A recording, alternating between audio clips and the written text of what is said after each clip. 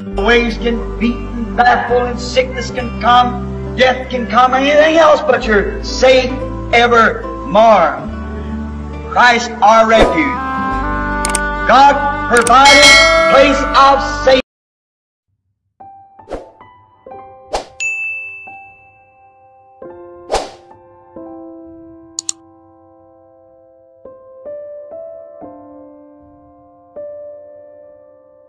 Good morning, brothers, and good morning, sisters. According to the time that you're following us, maybe it's the evening time, good evening. If it's the afternoon time, good afternoon. Still your precious brother. As I always say, my name is Pastor Philip P. Mumba. I've come again on your screen talk about the same topic that I told you that we are going to bring part after part. Today we want to talk about, last time I was talking about, I spoke about God in eternity, the Elohim self-existing. I also talked about God in the office of the Father, or in dispensation of the Father. We've seen how God was called Yahweh, how he was called YHWH. He was Jehovah, the Lord himself, and in there when he called himself the Savior, as we read last time in Isaiah chapter 45. Today I want to come with a new part that's about the office or dispensation, manifestation of the Son. We saw that God, he was in eternity. Then after that, from eternity, he took a body. I don't forget to remind you that God has what we call a nature, and the nature of God is the Spirit. And when in the beginning, he took the body that we call Logos, which is the Word. And today we want to talk about another body that he took again. Let's read in Colossians chapter 1. I take from verse 14 going down. The Bible says, as I told you last time, I'm using another version, but on the screen is King James, Old King James Version. Sorry. From 14, the Bible says, Colossians chapter 1, from verse 14. Who purchased our freedom and forgave our sins. Listen now. Christ is the visible image of the invisible God. He existed before anything was created, and he is supreme over all creation. For through him, God created everything in the heavenly realms and on earth. He made the things we can see and the things we can't see, such as thrones, kingdoms, rulers, and authorities in the unseen world. Everything was created through him and for him. He existed before anything else, and he holds all creation together. Christ is also the head of the church, which is his body. He is the beginning, supreme over all who rise from the dead. So he is first in everything. For God in all his fullness was pleased to live in Christ. And through him God reconciled everything to himself. He made peace with everything in heaven and on earth by means of Christ's blood on the cross. Amen. So look at this. I think this verse has spoken. These verses that I'm from reading have already spoken about everything. In here the Bible says Jesus was the visible image of the invisible God. Our God is invisible because he said that he is the Spirit. God himself, the Lord, is a Spirit. The Lord is Spirit. The Father is a Spirit. In the office of Father, the Elohim is a Spirit. Now that Spirit was made visible in the body, and that body was the body of Christ Jesus. So the body of Jesus was the visible, the image of visible God, the God that people couldn't see. They saw him through Jesus.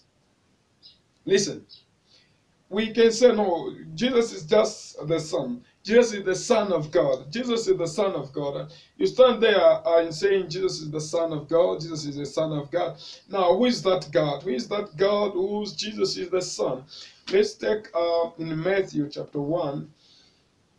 I can take only one verse, or maybe I can take two verses, two different verses. I take verse 18 and 20. This is how Jesus the Messiah was born. His mother Mary was engaged to be married to Joseph. But before the marriage took place, while she was still a virgin, she became pregnant through the power of the Holy Spirit, Holy Ghost. So Mary conceived through the power of the Holy Ghost. Listen now.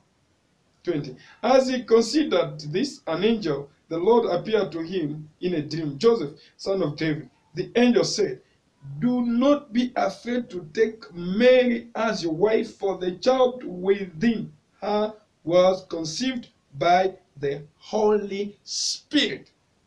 So, who is the father of Jesus? Is it Jehovah or the Holy Spirit? Because we can mislead ourselves within our thoughts, in our class of thoughts. We say, no, Jesus is just the Son of God. So who is that God? Is it Jehovah? Is it the Holy Spirit?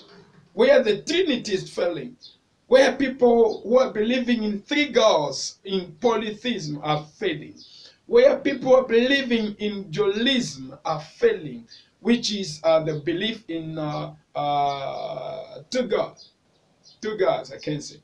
And when you take two gods, that means there is another God that we've added. Wow, Deuteronomy 6:4 says, I am, listen Israel, the Lord is our God. He is unique, alone. There's no other God. There's only one God. And the nature of that God is spirit. And the nature of that God is unseen. So the God who was unseen, the God who is invisible, was seen, was visible. He became in the flesh, that in the body of Jesus. That means Jesus himself was God. Jesus himself was the supremacy of God. He came on earth to manifest God. He came on earth to show us who really God was. That's why he became a human being. As God said, I will choose a place where I'll put my name. And that place that God was supposed to put his name, that was in the body, a human flesh, a body, a physical body, and that the body of Jesus. That's why he came on earth in the body of Jesus, and he came to reconcile the world to himself.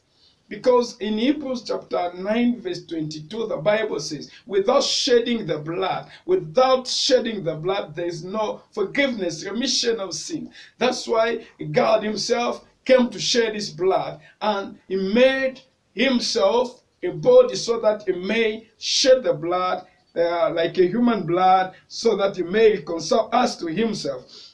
When we talk about shedding the blood, we can also take in Acts chapter 20 verse 28, where the Bible says that the church is now was redeemed, was rescued by God's blood.